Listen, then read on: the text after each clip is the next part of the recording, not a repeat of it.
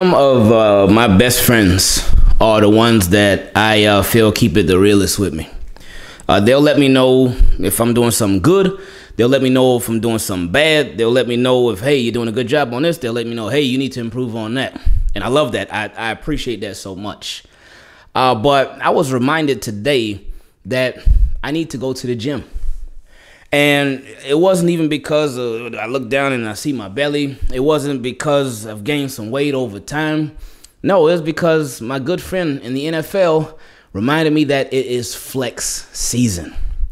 And the Ravens, they are part of it too. Because their game with the Green Bay Packers in a couple of weeks has officially been flexed. It used to be at 1 p.m., but now it's at 4:25 p.m. Because the NFL, they took a look around the league and they were like, these Packers, oh yeah, we know Aaron Rodgers. He does his thing. These Packers, their defense has been playing amazing, even though they're missing so many people on defense. They're missing a star cornerback, a star pass rusher. They're missing all these other guys too. But they got a beautiful record. Then they were like, Ravens, whoa, they're missing an entire team. And whoa, they got a beautiful record.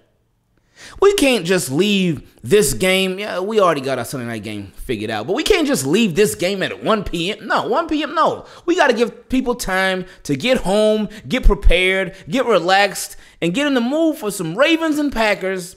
4:25 p.m. it is. So that game has officially been moved.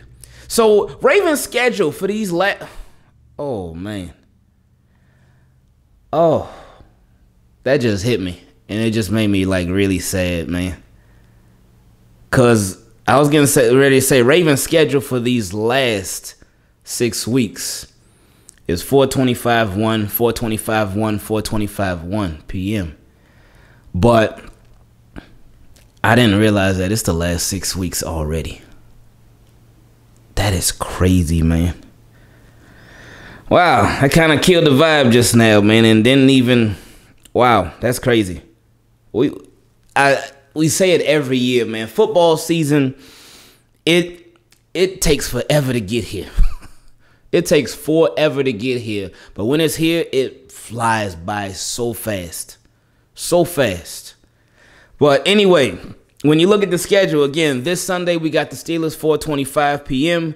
The following Sunday is the Browns at 1 p.m. The following Sunday is the Packers game, which was flexed to 4:25 p.m. The following Sunday is the Bengals at 1 p.m. The following Sunday is Rams at 4:25 p.m. The following Sunday and the last Sunday of the regular season is the Steelers at 1 p.m. So the Ravens, as of right now, that the Bengals game and the Rams game and the Steelers game could all possibly be flexed. There's still time. I believe the window is, I want to say like 17 days, so maybe 21 days. I forgot what the window is that NFL has to flex games ahead of time. But again, the Bengals, Rams, and Steelers game, those are subject to change. We'll see what happens. So Ravens have 3 away games and 3 home games left.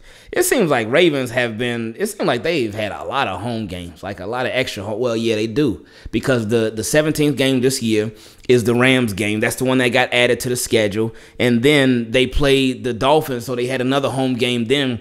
But it just seemed like the Ravens have had even more extra. But anyway, like we've been talking about, they got to finish this season very, very strong. Yes, right now they are number 1 in the AFC, which is great. We love it. Amazing. Awesome. But you got to be better. You got to be better. And you will certainly be all the way tested. Now, of course, we had the episode of questions from subscribers that we dropped earlier today. Shout out to everybody that came through for the live premiere. Sound like we're talking about like a movie or something. But of course, ain't none of these videos movies. Well, some of them be as long as movies are. But anyway, we had the premiere that dropped this morning. And the title topic question, shout out to my guy Sean Ivey, man, appreciate you. It was if the Ravens are going to sort of give Greg Roman a pass, since you dealing with this injury, that everybody's been hurt this year. So many people, key people, starting people have been hurt this year, both sides of the ball, but certainly on offense. Of course, lost Ronnie Stanley for the year. Lost Patrick McCarry for a significant amount of time. Lost Tyree Phillips for a significant amount of time. And these are starters. These are starters. So if he was going to get a pass, of course, Rashad Bateman, he had been out for a while. Of course, Miles Boykin, he missed time. Sammy Watkins, he had missed a chunk of time.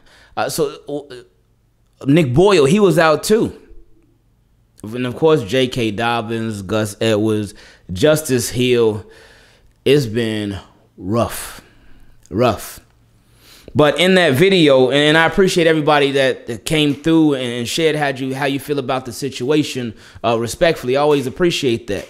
But I know in that video, or anytime the conversation even comes up about any of the coordinators, whether it had been Wink before last week, because before last week, even though the Ravens won, we talked about Wink for sure. Like he was failing to adjust to what the situation was. Yeah, the Ravens were 7-3 at the time, and that was a beautiful thing. But he still needed to do a better job of adjusting. Guess what he did? Oh my! Look what he did against them Browns. Even though it did seem like the Ravens were like, Browns, y'all take this game. We don't want it. And the Browns were like, oh no. Ravens, you take it. We don't want it. Because the Ravens on offense, Lamar Jackson. Oh, that game was so nasty for Lamar Jackson.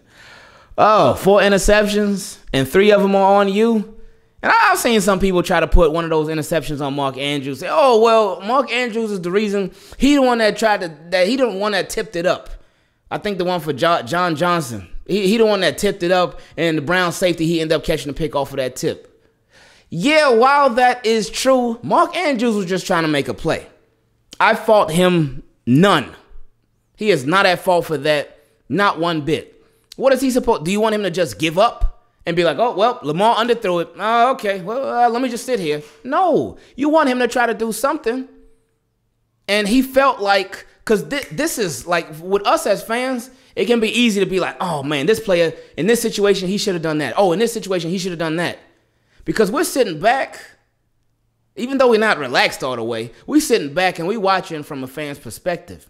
But when you're in there in the heat of the moment, you're out there on the field, you're out there under the bright lights, these decisions you make, they come so fast. They happen so quickly. And Mark Andrews, he was out there, and he's a pass catcher. He's a tight end. So he tried to make the catch. And earlier in the game, he had made a catch like that, where it was heavy contact, heavily contested, but he still made the catch. He was just trying to make another one. So, no, that 3 out of them 4 interceptions, they were all on Lamar. Now, the one with Rashad Bateman, again, y'all made a good point. Shout out to my guy Cam. He was thinking, well, maybe Rashad Bateman was in the doghouse after that little tip-up that caused the interception. Then somebody else was like, oh, maybe Rashad Bateman, maybe he ran the wrong route. And that's why he may have been in the doghouse the second half. Who knows? But we'll see next week. He shouldn't be in there too long. I'm sure. I mean, you can't put him in there too long, especially these games you got coming up. That doghouse, Harbaugh need to break that doghouse down and throw it away, because you ain't got no time to be putting nobody in the doghouse for the rest of the season. You got no time for that. But anyway, the Ravens, beautiful record, 8-3, top of the AFC.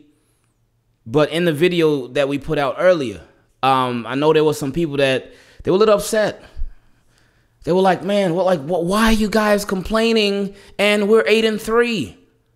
No coach is ever going to be good enough for you guys. No coordinator is going to ever be good enough for you guys. You guys are just going to complain about them left and right. What's going to go on? You guys complaining. And I keep trying to tell people, I don't know if I can make it any more clear, that it's not that we're complaining over the coordinator. It's that the Ravens, they have glaring issues. They have huge issues with the team. And as a coach, it's your position. It's your responsibility. If you're lacking somewhere, it's your responsibility to do everything in your power to overcome that. If you were a manager, and all of a sudden one of your top people quit, they quit on you. They're like, you know what? I don't want to work here anymore. I'm done. or one of your top people, they were out for a while for being sick or something like that. Either way, if you were missing one of your top people, even several of your top people, and there was no way that they could come back right away, should the manager should they be forced to quit? Should they quit? Should they just be like, all right, you know what? I guess we ain't going to do good business now. No, that manager, because it's on them to manage. It's their responsibility to manage. Now, their employees still got to work and they still got to do their job. But it's important that that manager, like, all right, we're missing these couple of people. Those are some of our top people, some of our impact people, some of our best performers. But they out now. So now, you know what? Let me do everything in my power to make sure that we are the best that we can be without them. That's been the thing with Giro this year. And early this season, he had actually been doing pretty good.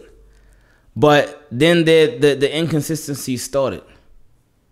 They started and it's been weird. Now this last game, that's Lamar. That was all Lamar. But we're not just talking about this last game, because that's where a lot of people have gotten stuff twisted too. They think, oh, whenever we talk about Giro, they make it seem like, it's just based off of the last game. No. It's not. When we talk about the coordinators, we talk about patterns. We talk about patterns, whether the Ravens win or whether the Ravens lose. We talk about patterns. Because I'm not one of those people that, coordinator has a bad game, all right, get him out of here. Player has a bad game, okay, get him out of here. No. A coordinator is not going to call his fire game every single week. We get that. A player is not going to be on fire every single week. Minus Justin. Well, not even Justin Tucker. He's on fire most weeks, but not every single week. But when we see a pattern, that's where we call things into question. And the craziest part was that we weren't even talking about Greg Roman being gone right here, right now. The topic question was, should the Ravens or will the Ravens give Greg Roman an injury pass because of all the injuries that he's dealing with, that the team is dealing with, but specifically on offense? And my answer to it was, well, you can go watch the video for the answer. But anyway, I just want to give y'all a little update on that. So I love y'all, team. Keep it clean. I really do appreciate you. Shout out to the Ravens for being considered one of the top teams. I mean, they the top AFC team by their record. When you look at them play, you like, what? Number 1 seed in the AFC right now? What? But hey, their record is what their record is, and that's a reflection of them.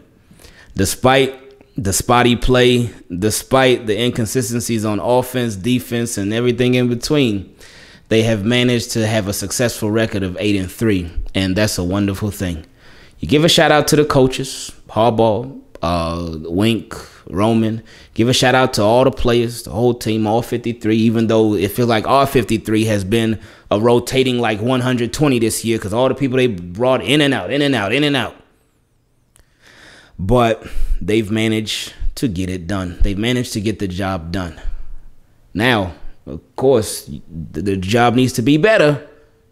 They got some cleaning up to do because we don't want to see them get cleaned up in the playoffs. And I mean, first off, they got to make the playoffs because that schedule, them last 6 games, and again, last 6 games. But those last 6 games are all tough.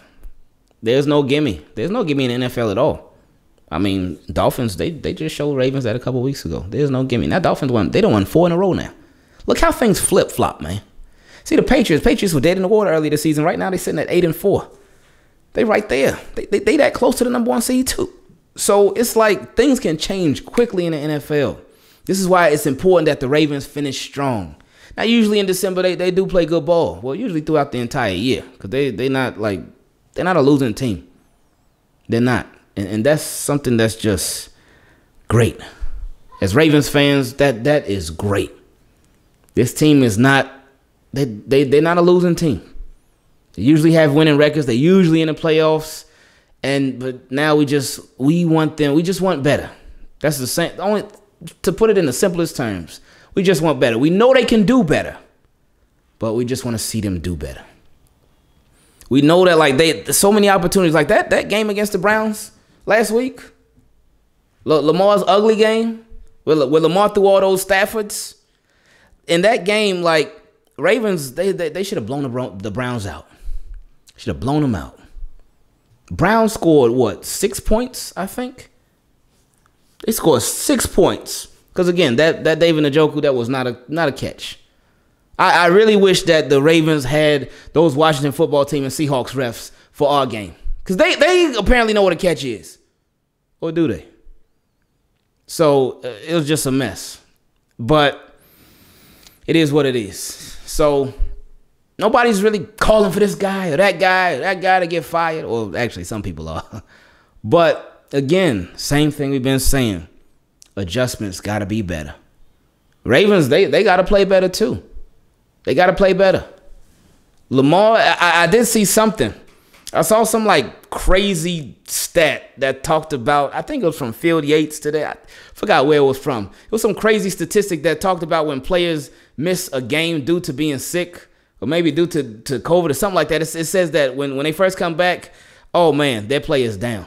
No, it's not due to COVID because Lamar ain't even have COVID. But they said when a player misses a game due to being sick, their numbers are way down. Terrible. The garbage. And we saw that with Lamar Hood. Yikes. But it says that it usually only lasts for one game. And after that, they get back to normal. So against the Steelers, who Lamar, he hasn't played very much. He only played them twice. But when he's played them, them numbers have been a bit ugly. Against the Steelers, perfect time for Lamar to really have a bounce back game. He done thrown enough interceptions this last week for a whole season. He threw enough interceptions last week for the whole season, for the whole rest of the year. He should be done with those. You done got all the interceptions that you needed to out of your system now, LJ. So you're good on picks. But he need to turn this thing up now for the remainder of the year. Because they need him more than ever. Of course, they've been needing him. But now it's time. Again, your playoffs have already started. So, let's see them make it happen. Team, keep it clean. I love y'all. I appreciate y'all. And we out.